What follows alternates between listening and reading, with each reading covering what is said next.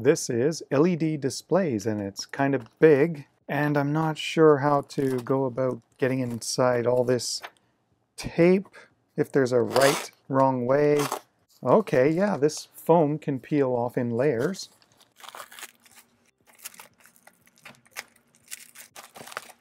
I hope this doesn't peel back to something just like one tiny LED display.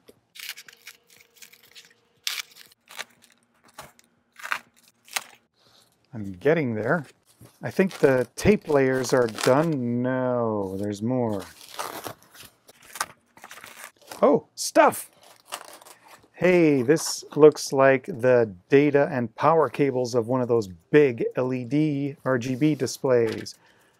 I've been waiting for this for a month and a half.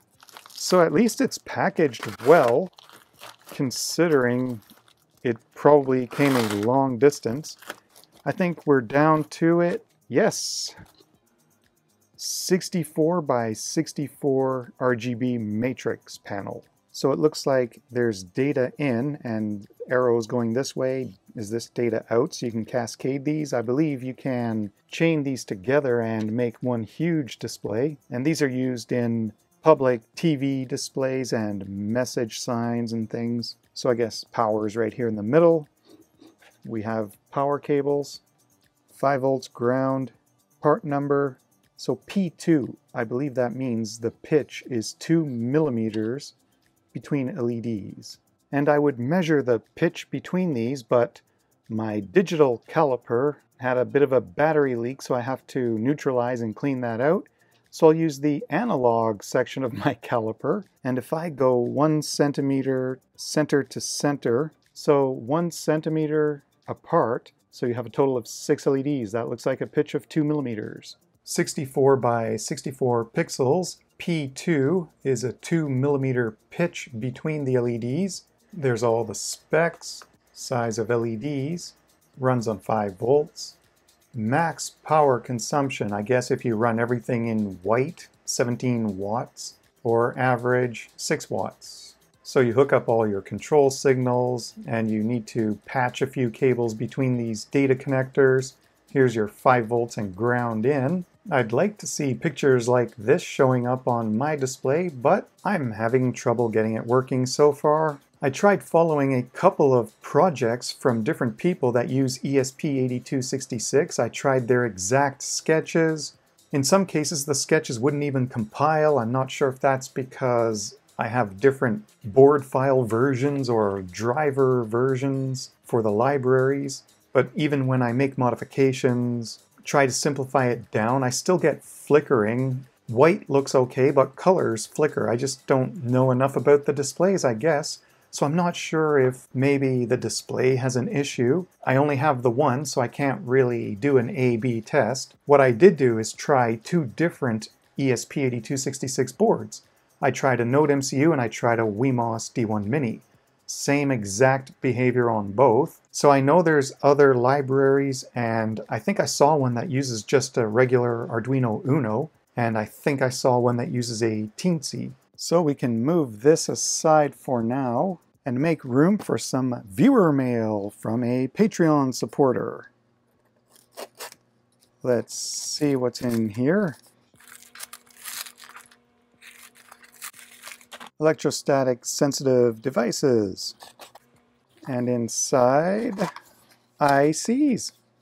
Well, there's some hefty looking silicon. PIC 16C57. Might have to look these part numbers up.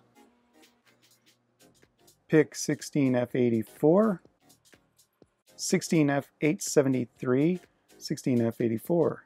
PIC 16C57.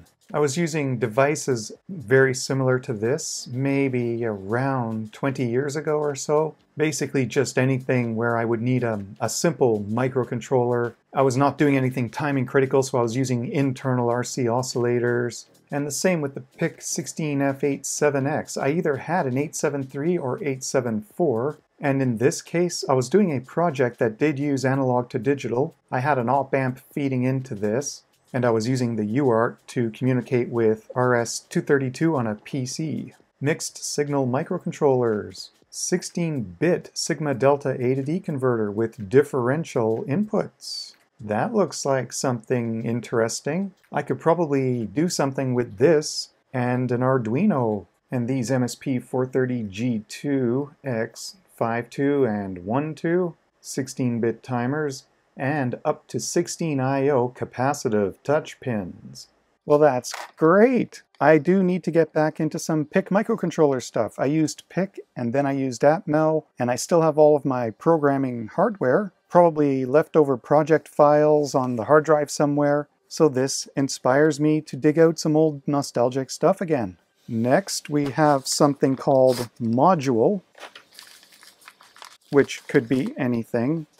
Oh, that looks like an ST-Link programmer for the blue pill.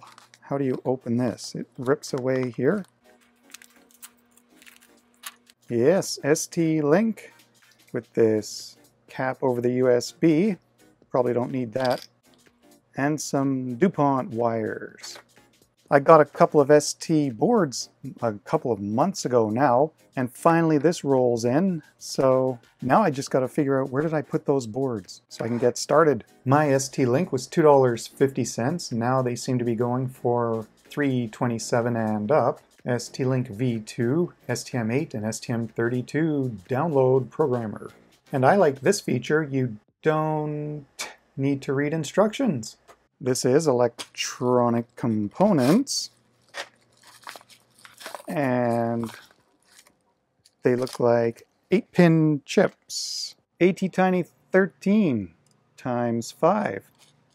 Yeah, recently I ordered a bunch of different ATTinies because now that I have a way, this is a partly assembled board, to program fuses on these, it's leading me down a path of doing some more microcontroller work. So between ATMEL and PIC, maybe I should dig out my Motorola 6811 as well. I still have to find the evaluation board for the 6811. ATTiny13 dip through-hole version. I paid $285 for 5 of them. Now the cheapest in through-hole is $357.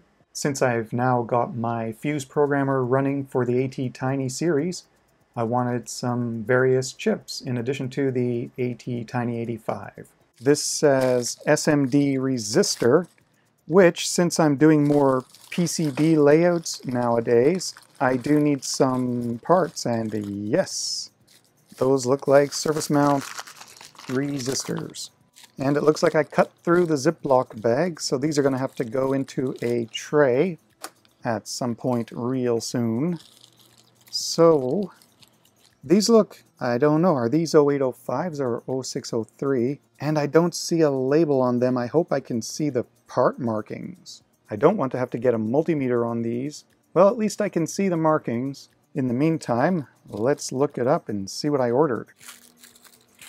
I only see one listing for this exact 2,000 pieces of 0805 resistors, 80 values between 10 ohms and 910K. So this is the exact listing I bought from. And I paid this $5.68, but I did not pay shipping. Here's all the values you get. You get 25 each of these values. So I thought with all these surface mount PCB projects I'm doing lately, I'm going to need all kinds of resistors, and I'm going to be definitely designing the 0805 or the smallest 0603 into these designs, so having a stash of generic looking values, I should be able to complete the projects. If I need something really specific, an in-between resistance that's more precise to do the output voltage on a boost converter, I'll just have to use a different resistor, maybe make a special order or something. But this is going to go a long way in upcoming future near-term projects.